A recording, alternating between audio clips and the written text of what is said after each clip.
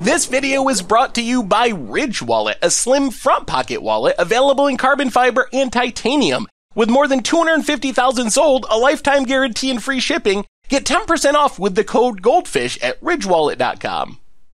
Hello everyone, it's Seth, probably better known as Saffron Olive, and it's time for another Challenger deck upgrade video. So if you happen to miss yesterday's video, upgrading Hazoret Aggro, make sure to check that out. We're basically doing these upgrades all this week in place of our instant deck techs. If you are a lover of instant deck techs, don't worry, the jank will return next week. We're not getting rid of instant deck techs. This is just a 1 week special thing. So anyway, today, we're going to upgrade our second of the 4 Challenger decks, Second Sun Control. So Second Sun Control is an interesting deck. It's basically the control deck of the Challenger deck cycle. So if you like drawing lots of cards, countering your opponent's stuff, trying to win in the late game, Second Sun Control is probably the Challenger deck for you. So as far as the strengths of the deck, there are 2 big ones really. First off, the deck is super consistent because it has a ton of card draw. You have actual card draw like Glimmer of Genius and Opt,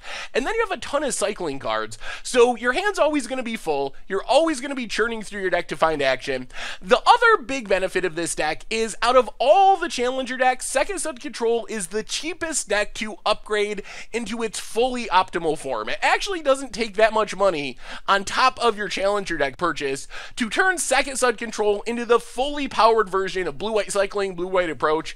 On the other hand, there's a couple of big disadvantages or weaknesses to Second Sun Control. Number one, as far as gameplay, it doesn't really have a backup plan in the main deck. You are all in on Approach of the Second Sun, and you don't have another way of winning the game. So keep that in mind. You do have some stuff in the sideboard, but in the main deck, it is Approach or Bust. The other thing is, as far as upgrading the deck, fully powered Second Sun Control or blue-white cycling, whatever, is the lowest tier of any of the Challenger decks. All the other Challenger decks, if you fully upgrade them, they end up being legitimate tier 1, tier 1.5 decks. Second Sun Control, even in its most optimal form, is kind of like a tier 2, tier 2.5 deck right now.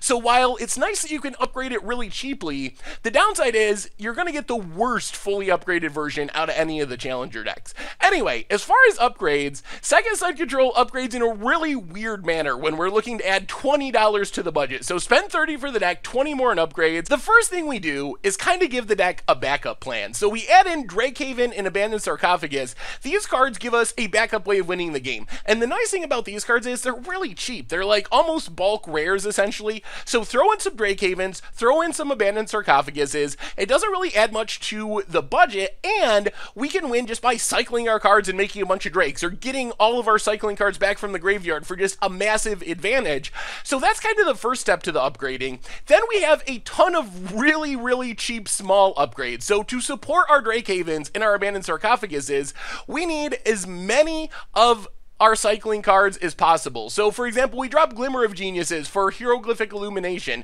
We drop our non-cycling counter spells like Supreme Will for countervailing wins. We max out on Renewed Phase. We even add in some of the cycling deserts. The nice thing about all those upgrades is they're basically bulk commons and uncommons. So they add very little to our budget. You might even be able to find them as draft leftovers. And then the big money upgrades, we add in 2 more copies of Settle the Wreckage, which is really key for the deck. It's like $6 a copy. You get 1 with the Challenger deck itself. So 2 more copies is going to be around $12. And then we add in 2 more Glacial Fortresses, which combined with all those bulk rare, bulk common and uncommon upgrades, puts us to about $20 altogether and gives us Second Sun Control $20 upgrade version, which is basically still blue-white approach, but it's actually blue-white cycling. We can still win with approach, but we have a ton of cycling cards, and we have a legitimate backup plan with getting our Drakehavens down and winning that way. So that is the path I would go for upgrading. You're going to need to buy a lot of new cards for the upgrade.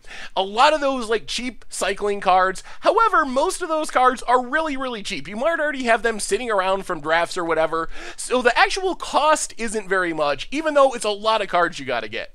As far as taking this upgraded version and making it fully powered, there's actually not a ton we gotta do. The big card for the fully upgraded version is Search for Azcanta. You usually need about 2 copies of Search for Azcanta, and Search for Azcanta is legitimately expensive, $10, $15, somewhere in that range. So you're gonna have to put out money for that to get the fully powered version.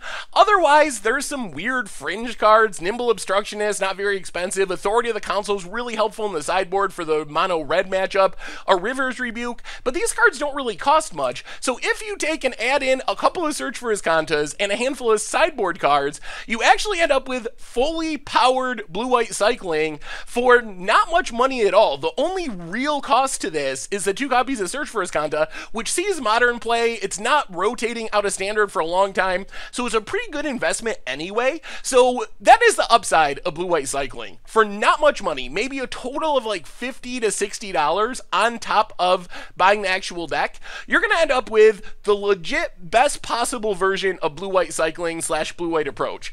The downside is, like we talked about before, blue-white cycling / blue-white approach used to be really good in standard. People have kind of figured out how to compete with it, and it doesn't line up that well with the meta right now. However, for the price, you can't really beat it. For $30 for the deck, plus adding in maybe another $60, you're looking at under $100 to have not a tier 1 deck, but a tier 2 deck for the standard format that's going to last for the next 6 months. And then the most expensive cards, Search for Azcanta, it's still going to be in the format, so you're still going to have that after rotation this fall, which makes investment even better. So anyway, that's upgrading Second Sun Control, the Challenger Deck Edition. So if you have some other ideas for good upgrades, let me know in the comments, or other ways you can take advantage of the cards from the cycling deck.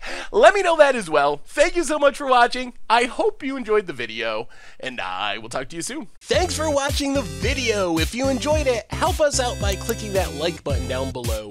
And to keep up on all the latest and greatest, click that subscribe button. And don't forget to hit that bell icon to get alerts whenever we have new videos. And if you want to, check out some of our other sweet videos here and here.